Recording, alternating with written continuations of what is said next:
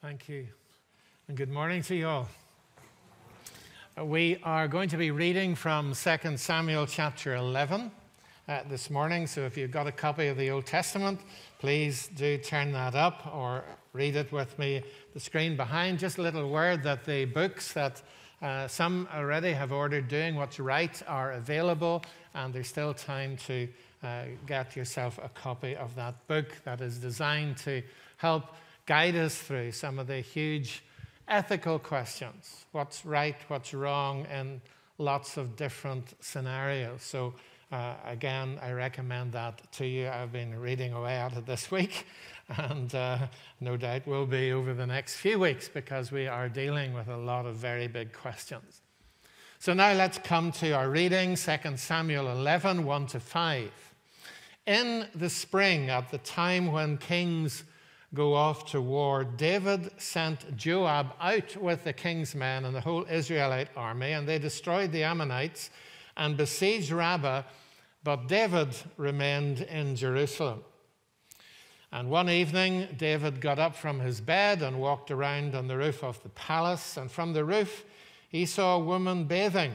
The woman was very beautiful, and David sent someone to find out about her. The man said, "She is Bathsheba, the daughter of Eliam and the wife of Uriah the Hittite." Then David sent messengers to get her. She came to him, and he slept with her. Now she was purifying herself from her monthly uncleanness. Then she went back home. The woman conceived and sent word to David saying, "I am pregnant." And so begins what is a pivotal chapter in David's story. David is now in middle age, at the height of his power. His enemies are subdued, his kingdom expanded. But from this point, his kingdom and his power appear to stall. The rapid expansion stops. And so the question is, why was that? And it would be useful, I think, to keep that question in mind as we go through this and the subsequent chapters. I hope you've been able to take up my encouragement to you to read the details of the chapters, especially 11 and 12 for this morning, and then 13 and following for next week. This story is powerfully told. It's brilliant writing apart from anything else. It's a story of self-indulgence, of the abuse of power. It is also a story of repentance and forgiveness. It's a story also of having then to live through the consequences of wrong choices. We're told at the start, the scene is set. It was early spring. The heavy winter rains were over. It was the time, we're told, when kings went out to deal with their enemies, to reestablish security for their people, to get soldiers on the move. And they could now move because the rains were over, so they didn't get bogged down or swept away by rivers in flood. But instead of leading, instead of going with his troops, David decided to take a break. We've been used to David trying to find people to be kind to, so I suppose we could say now it was time for David, he thought, to be kind to himself. So he sent Joab off with the army, and he stayed at home. Now, of course, there's nothing wrong with delegation. Delegation is important. A leader can't do everything. But delegation becomes dangerous when it is an excuse for not leading. But perhaps he felt that with all he had now achieved, he deserved a rest, especially now that he's in middle age.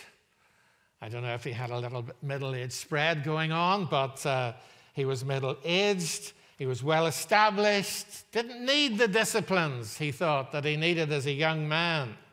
He can do with all that getting up early in the morning and marching around the country and motivating and guiding his men. The temptations of middle age. Easy for me to talk about because I'm on the other side of that now, but You know, if your career is going well, a bit more money around, life just not as tough as it used to be, tempting to ease up a little, to set aside, at least for a while, those early morning disciplines, to be kind to ourselves, to indulge ourselves a little. After all, we've worked hard. We deserve this. We're worth it.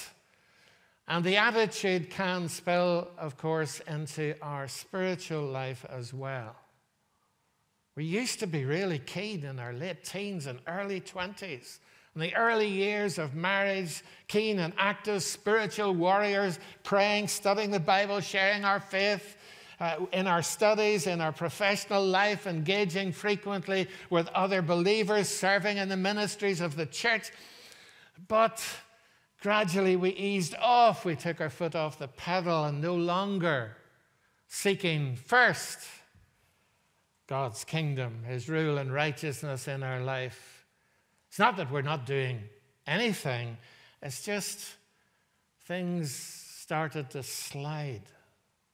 Such a dangerous temptation because we so easily lose sight of the fact that serving, these basic disciplines of the spiritual life, are designed by God to protect us, to save our lives, to save us from filling them with other things. They keep us spiritually alert, spiritually hungry, humble, dependent on the Holy Spirit. They keep us in prayer. They keep us in God's Word, in spiritual communion with the Lord and with one another. They help protect us from the ongoing battering we receive in this world.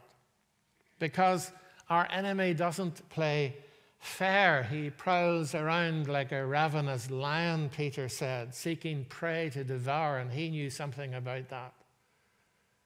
Let's not make it easy for him through self-indulgent laziness. When it comes to spiritual life and the spiritual battles of life, we can't delegate this to anyone else. Don't leave it to your spouse. Don't leave it to your kids.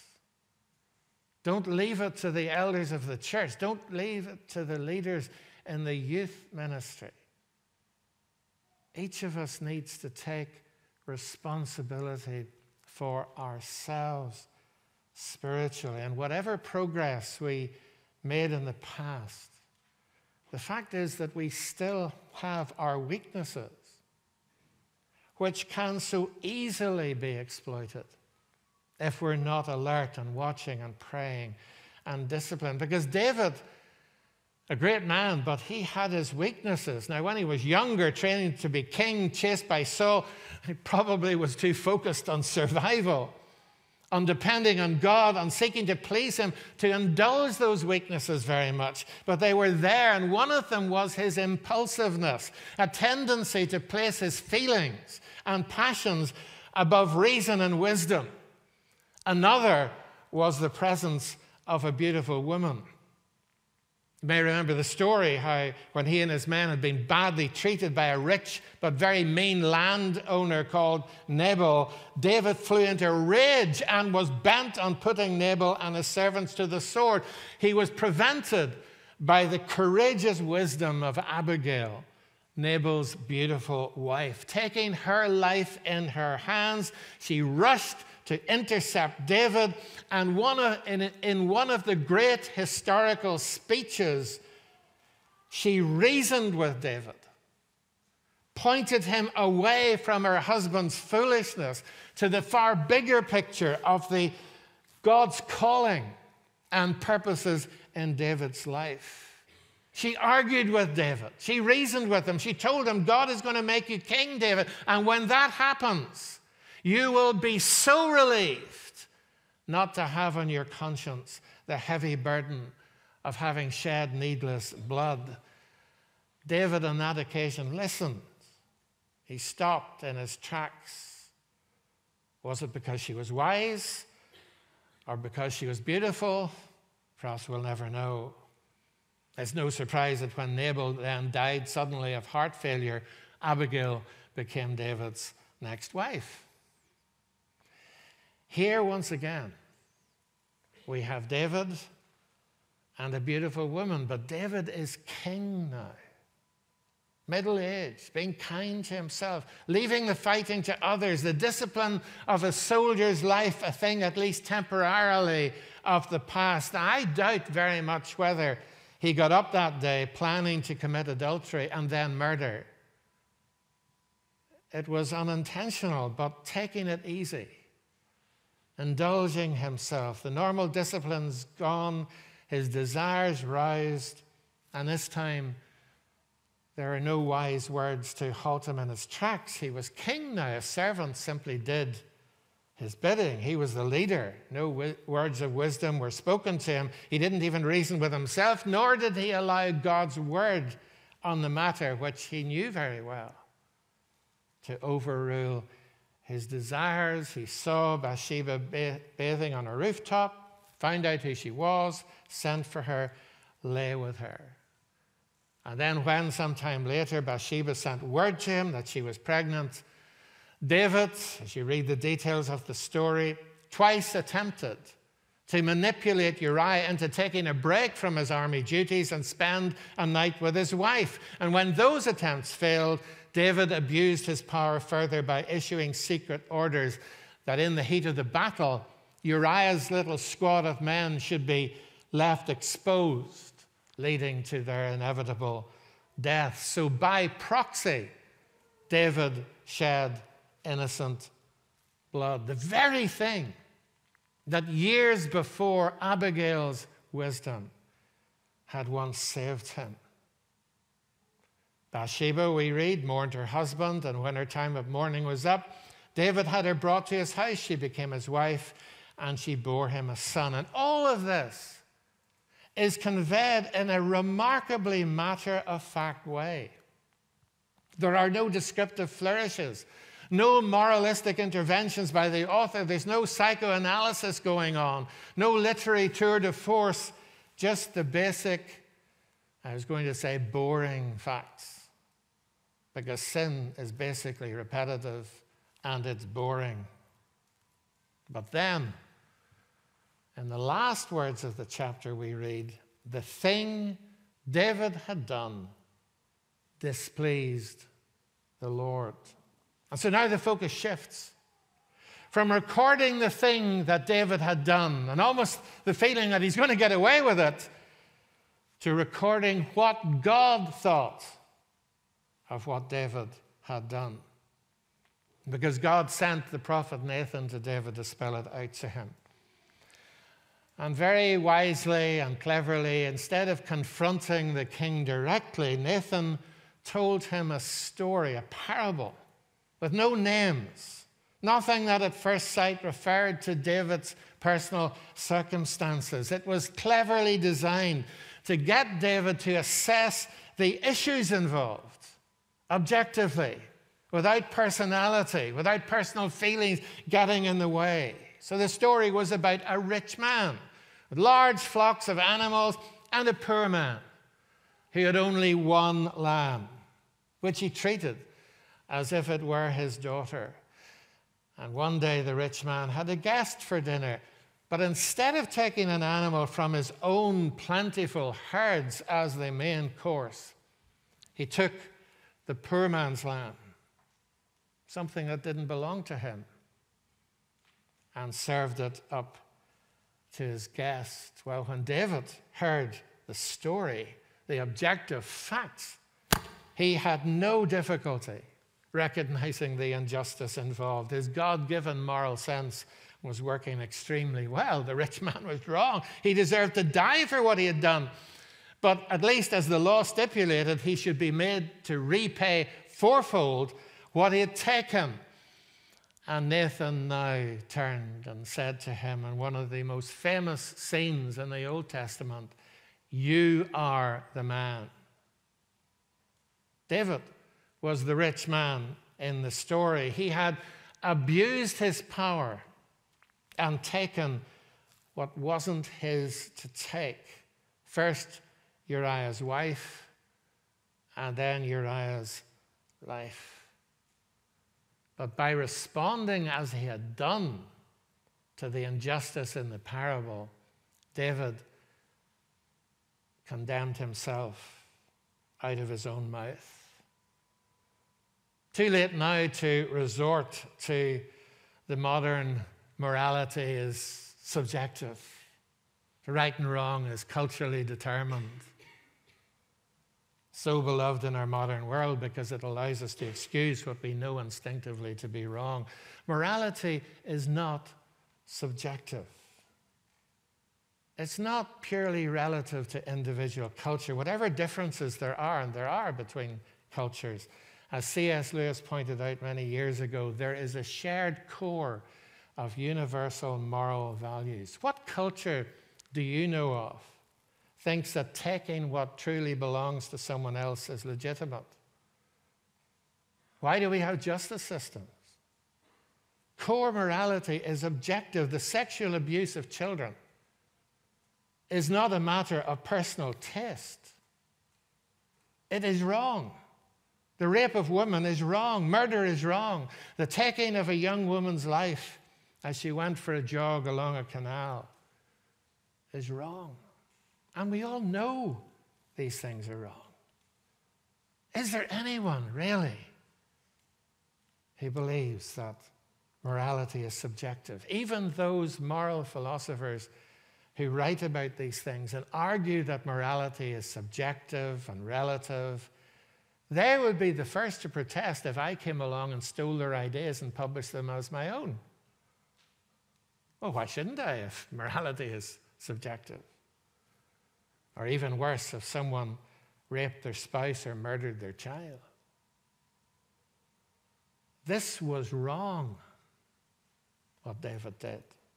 It's wrong. According to Nathan's parable, the core of the sin was not simply that the rich man was mean and nasty. It was that he took something precious that was not his to take, something that was a precious part of this poor man's life. And David had done the same at a much higher level because he was king. Now, we have to be very careful how we express this idea in a contemporary world. The idea of ownership, of belonging to someone else is so easily misunderstood, and there are many women especially who feel that they have been treated just like a piece of property. But that's not what is implied by the one flesh relationship of marriage, where two become one yet remain two individuals who belong to each other. It is a positive thing. It provides protection, stability, and exclusive, intimate context for the cherishing of one another. It's in that understanding of marriage that David had abused his power and taken what belonged to someone else. Bathsheba wasn't his to take, even as king. Or perhaps we should say especially as king. And in doing so, David had not only sinned against Bathsheba and Uriah, he had sinned against God. And it's not just, please notice, it's not simply because adultery is wrong. It is because David, by doing what he did, completely misrepresented God and God's view of power and the use of power. Let me explain. The general concept of power in David's day, and still today in certain parts of the world, is that the person who's got the power can do what he wants, can take what he likes, can take whoever he wants, whenever he wants, no matter to whom it belongs. Is that God's concept of power? Well, if you'd watched what David did, you would have thought that, because David was God's king, God's man, the man after God's own heart. Is this what God is like? Well, of course not. God's concept of power is that even if the king on the throne abuses his power, God will judge him. This is amazing to me. God is the all-powerful creator. He owns everything, but he believes in ownership. He believes in giving. He believes in individuality. He gives us ourselves, our personality, our free will, the most precious part of what it means to be a human being. And he grants us the responsibility and freedom to decide what we will do with it. He will go out of his way to demonstrate that he loves us, but he will never abuse his power or his love by overruling your free will and take you without your consent. And if you decide to say no to God and persist in saying no, God will respect your choice for eternity. So God would deal with David. God has no favorites. He will not turn a blind eye to evil. David, like all of us, was flawed. Yes, it's true that he was a man after God's own heart. The Bible says that. But in some respects, he wasn't a man after God's own heart. And God was determined to make it clear to everyone precisely where David wasn't a man after his own heart. But there's something else here which, again, I find remarkable, amazing. How did David respond? Can you imagine confronting President Putin, perhaps? Or confronting some of the great dictators of the past or present with this kind of stuff? How would they take it if you told them that they had taken something that didn't belong to them? They would have laughed you out of court. They would simply do what Herod the Great did when John the Baptist confronted him about his evil. It's not right that you should have this woman.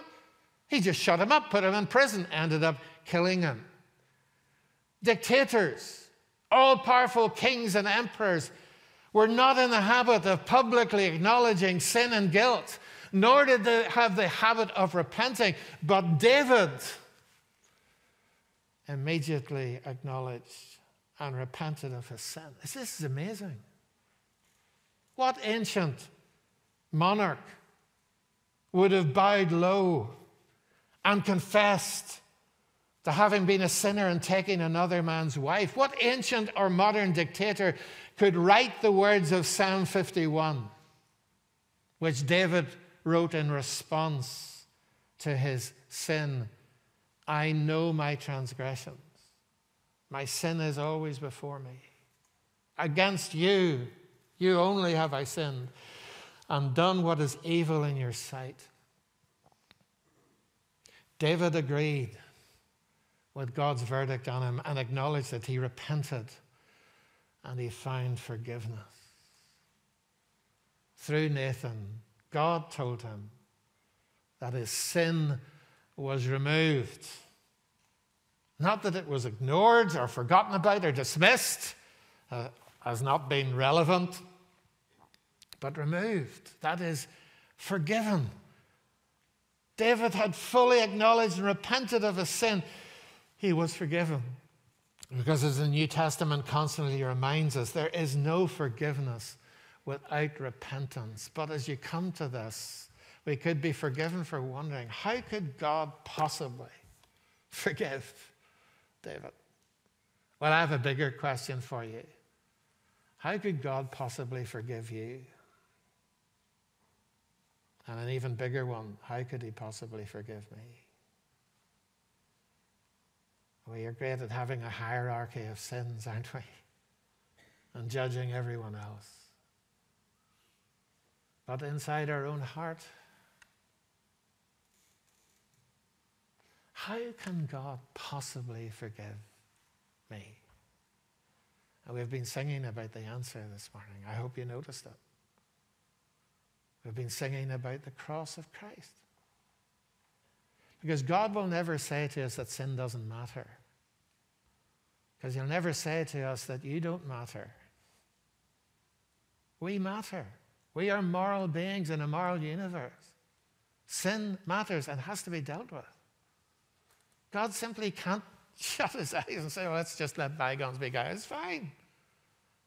It has to be dealt with. So how can a holy God deal with it and demonstrate his love and his desire for us to be with him? How can he possibly make that happen? Through a descendant of David, Messiah, coming and laying his life down on a cross, bearing our sin in his own body on the cross. That's how. We all stand on the same ground here. God is no favorite. And forgiveness is open to all of us. Have you received it yet as God's gift to you? Or are you still busy trying to atone for your own sins? You'll never make it. It'll be a burden that will hold you down, and you'll be a slave all your life. God offers his forgiveness freely to us. The cross of Christ, you see, works backwards as well as forwards in human history. It covers David's sin and mine. But Nathan hadn't finished. It's not the only thing he told him. While God has removed his sin, the penalty as I have expressed it, Nathan now told David that there were going to be serious consequences in his life as a result of what he had done, and they would not be removed. The distinction between penalty, the penalty of our sin, and the consequences of our sin is extremely important and not always grasped. You can forgive a person, but you can't forgive consequences. There is forgiveness with God. That forgiveness is real and total. We are to celebrate it and enjoy it. The guilt and penalty are removed because what Christ has done for us, but there are also consequences, and they can't be forgiven. As Paul puts it, we reap what we sow. And using Paul's analogy, imagine a County Antrim farmer is told one day by God to sow wheat in his field. But when he gets to the farm shop to buy his seed, he discovered that oats are in special offer. And so he decides, being a canny County Antrim man, I get oats instead, so much better value. So he decides to sow oats instead. When sometime later God confronts him with his direct disobedience, the farmer, I hope, will confess and will repent, and God forgives him. But does he then supernaturally change the oats into wheat? The farmer has to live with the consequences, not the penalty, but the consequences. If you get tempted into drug taking, damage your body, you get converted, you find God's forgiveness, you'll still have to live with the damage you've caused to your body by your drug taking. And if in order to feed your habit of drug taking, you steal from others and eventually get caught in murdering someone, yes, there is forgiveness with God, but you will have to live through the consequences. And Nathan spelt these out to David, and they're not easy to read. They must have been hard to listen to. Spelling out the result of bringing into his life such an egregious breaking of God's ways, sexual immorality, violence, the abuse of power, all of that. The baby that was born would become ill and die. His family would be pulled apart by all kinds of immorality and violence. You can read the details for yourself, and we look at that and we go, I can't get my head around this. It seems too hard. It seems unfair. Now, let's just remember that the specific details are God's sovereign ways with King David, not with us. Let's be very careful about finding any kind of one-to-one equivalence with our own lives, with how God chose to deal with the king. But it's still difficult. There are mysteries here that I certainly can't fathom. But it is important sooner or later that we face up to the issues and work out how to cope with them, because we meet this kind of thing in life. I have 2 sisters that I have never met because they died before I was born.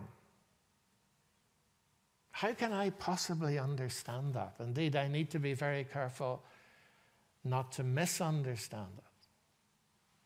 We could argue with God over almost every death as being unfair in some way. We can protest that this child or this friend or this spouse did not deserve to die, but it is not our call to make. We are not God. God is God. He is sovereign, and we all die. Moreover, we approach these things from a temporal point of view, where death is the ultimate disaster, but it isn't. It certainly wasn't for David. He mourned and wept before the child died, but when the child died, he dried his tears, he got up. And those around him were absolutely astonished. And he said, why? Well, he said, as long as the child was alive, there was a chance perhaps God would have had mercy. But he didn't. But this isn't the end. I will go one day and be with him. I'll see him again. The different dimensions we're dealing with here, that this world is not the only world there is. Of course, it is the only world, and there is no hope if we remove God, but does that help? Let's suppose you read this story and said, I've had enough, I can't cope with this. There can't be a God. Well, how does that help? It removes all possibility of the hope that David talks about here. The whole thing becomes absurd. That doesn't necessarily mean, of course, that the Christian hope is true, but it doesn't mean it's false either. The question for you and me is not, are there things like this in life which we find very difficult and impossible to understand? Of course there are. The question rather is this: is there enough evidence to trust God, even though there are things that seem unfair to us and go way beyond our understanding? I believe there is. But let me finish with this. The complications and difficulties that came into David's life as a consequence of his sin were not designed to make him miserable. They were designed to bring him closer to the heart of God. God's purpose for your life, for my life, as Hebrews puts it, is to bring us as mature, grown-up adult children to be with him in glory. Not to leave us as infants. And that is a lifelong process, and many of us aren't good at waiting, at accepting that growth and training take time and sometimes involve pain. We want to think that we're ready. Ask the David of 2 Samuel chapter 9, are you ready? And you look at the evidence of how he treated Mephibosheth, and you think, absolutely, he's ready to go to be with the Lord right now. No, he wasn't. There's a whole lot of undealt with stuff in David's life. Genuine faith, but mixed in with that, all kinds of twists in his character and personality that needed to be faced and sorted out.